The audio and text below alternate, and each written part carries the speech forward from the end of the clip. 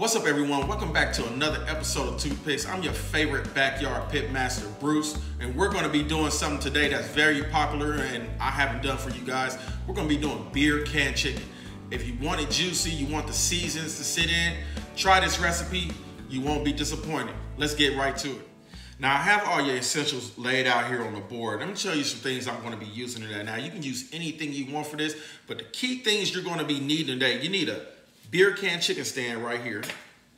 You need one of your favorite beers. Today, I'm going to be doing Mexican style cerveza by Shiner.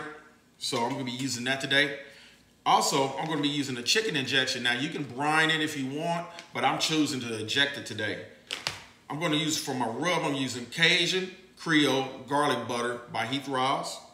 Now, I have some things already, mixed up. I have my injection mixed up already.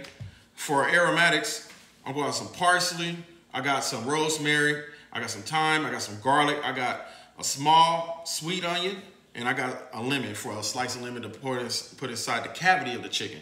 Now, of course, what you need your bird right here, okay? Let's go ahead and get it prepped up. Now, I already, prepped this bird prior to this video, okay? I cleaned it up, got some of my, fat pockets all in here. So now we're gonna go ahead and get it seasoned up. Now, I've already got my injection mixed up. That is the first thing we wanna do. So let's go ahead and get some injection going. Got my little trigger injection right here. I'll leave links to that if you want it. Now, let's go ahead and get this in here. Pull up it real slow.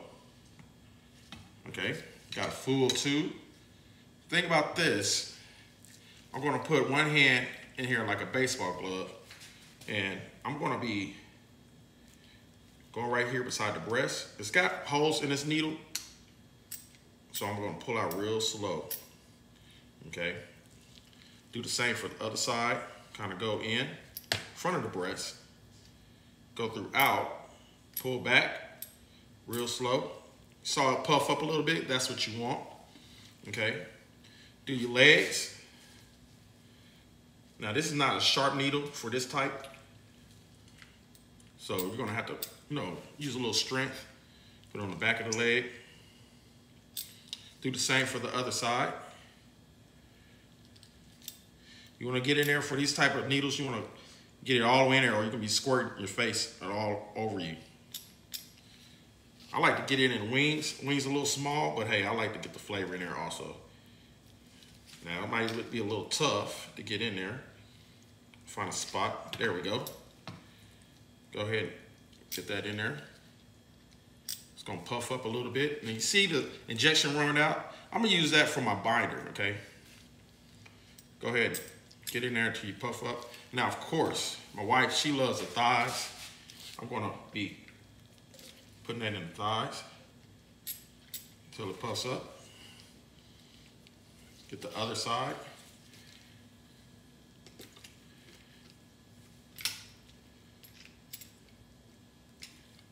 There we go. And that's it, okay? That's all we got left.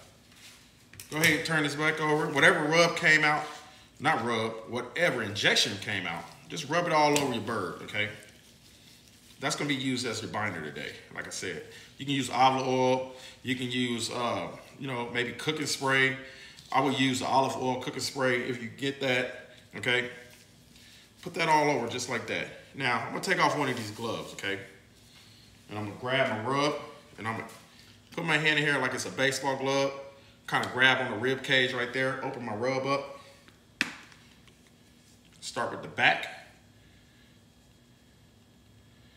Get your seasoning all over there. You see how that's sticking real good?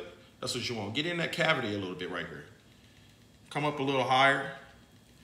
Get your rub all on the back of those wings. Get it on the legs.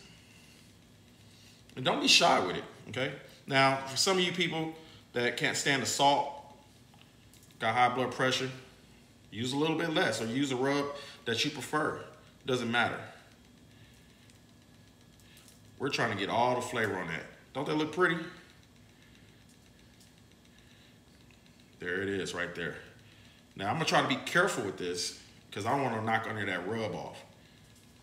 Get it on that little, that's what we call the booty right there. All right, that's the booty of the chicken. I like that little piece. It's got a lot of little fat in it.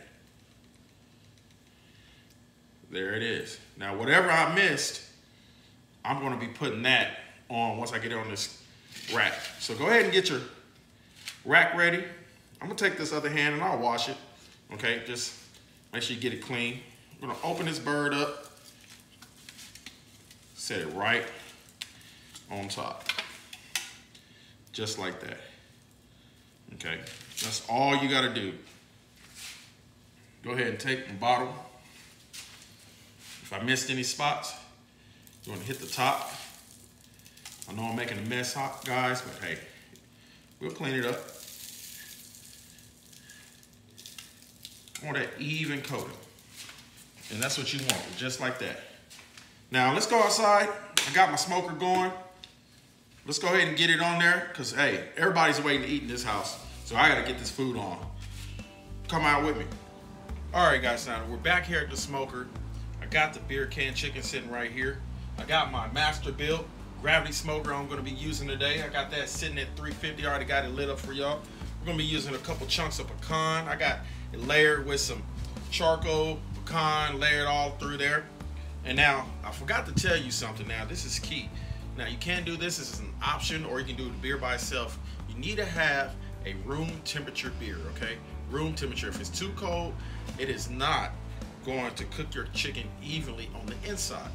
Another thing I did, I took some of those aromatics, that garlic, that rosemary, that thyme, that parsley, and I put it inside the can along with a little bit of barbecue rub. Okay, I took the time to do that. You don't have to do that, but that's what I did. Now the rest of this aromatic stuff, I'm going to be putting it in the cavity. Okay, so I'm going to take the rest of that rosemary, parsley, and all that rest of the little leaves right here, put it inside the cavity, throw some of that sweet onion in there. Okay, I got a little sweet onion, throw a little more garlic up in there.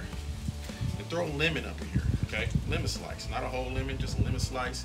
And then let's go ahead, take this glove off. Open the smoker.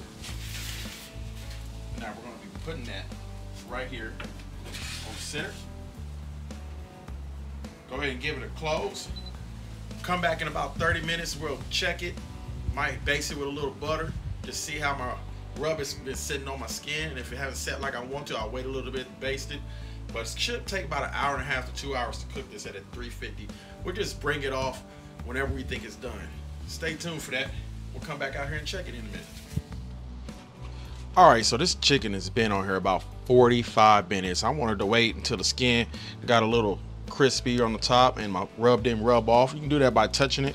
So I got a little butter, a little of my rub I used, and I got some lemon in there. I've been having on this little smoker just to get it melted, and we're gonna baste that with some butter to give it a little more color. So what you're gonna do, get your little brush up in here, and you wanna kind of dab it over, and you wanna, that's why you wanna wait until the skin, you know, and the rub on there sets in. That's what you wanna wait on. Man, look at that. Get it all over there. I love this brush right here. Now be careful, that's why we got it in a pan. We don't want to create any fires. Get it on the back, get it on the thighs. Just like that. Get it all over.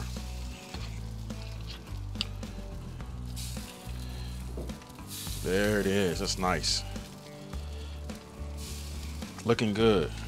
So after that, you know, we'll close it down, let it get a little more color. Come back in about 30 minutes, and I want to check the temp on it, okay? Now, throughout, I don't have to show that on video. I might check the temp a little earlier, but hey, do as you want. Just fill it out. You know, you want to make sure. We're going to bring it up to about 162. Let it rest when we pull it off, and that should bring up them temperatures a little bit. All right, so let's get it closed, and we'll come back and check it. All right, guys, so we're out here back at the smoker. It's been about 15-20 minutes. Now I want to temp it. The thermometer I'm using today was sent over me by a company called LISTIME, the digital thermometer, and here it is right here. Okay, I'm going to be using it now. I do have my thermopen, but you know, this looks pretty neat, real light in the hand. It is magnetized right there, you can see it. Okay, and it has a little list on the back in case you don't know what your temperature should be depending on what kind of protein you're using. So let's go ahead and break this out. Now, pop it out, it automatically comes on, okay? Now look at that. As you can see, okay, I threw some salmon on from a daughter, okay? Some cedar plank, she needs that for the week. She wants me to, you know, meal prep for her. And we're gonna go ahead and put this right here, down here in the thickest part of the breast. Looking about 149, 148, okay? Let's go ahead and test these thighs or legs. 152. Go ahead and test these. 150. Okay, so almost even around cooking, I can say. My wings are not burning too much. We're gonna go ahead and close it up, and hopefully when we come back, it should be already ready done and pull off the smoker. All right, guys, I think it's time to tempt this and get this bad boy off. It's actually 6:57, almost 7 o'clock. I put this on about 5:15-ish, so about almost 2 hours, you know. So let's go ahead and look, open it up. What we're gonna do is go back into that breast. 167. If I come out a little bit, thick part, 166. Here's the very front of this. Different temps all over, of course. 166. Okay, looking good. Let's go back into that leg. Try not to touch the bone. Okay, 166. There we go. Get into the meat. 164. 168, 169. Go back here behind the thighs. 185. Okay, so I think this is about ready. Let's go on the other side, make sure.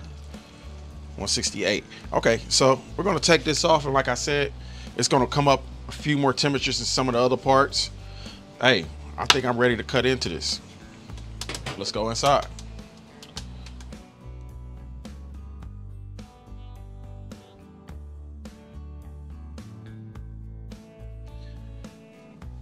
So we're back inside. We got the beer can chicken off the smoker.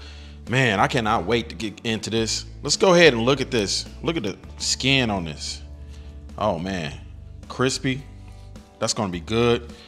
All the juices, the butter, nice little orange color, not deep red. You can, you know, that depends on your rub. So let's go ahead and get this off the rack. Let's get it on the cutting board. Set this off to the side. Go ahead and give it a good lift. Now you can, sometimes it'll get stuck in there.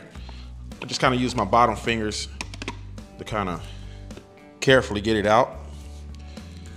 Ooh-wee. Man, now I'm gonna give this a good cut. Let's take a look at this. Let's see the juices run out of that. That's gonna look good.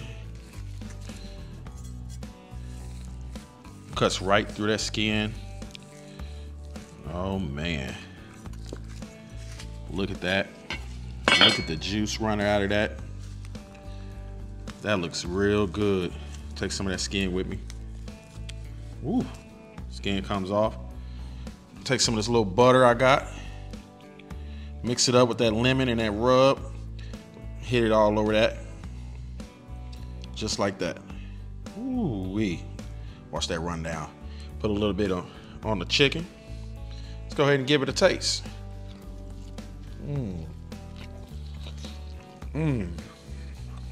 Man, that's good. Real juicy. I can taste that beer flavor in there. Hey, I guess it's time to eat. Everybody's waiting to eat in the house. Man, y'all, this is good. That made me stutter. Until next time, if you're looking for more videos on how to barbecue, how to grill outdoors, hey, this is your favorite backyard pit master, Bruce. Stay tuned for more videos in the future. Don't forget to like and subscribe. Toothpicks.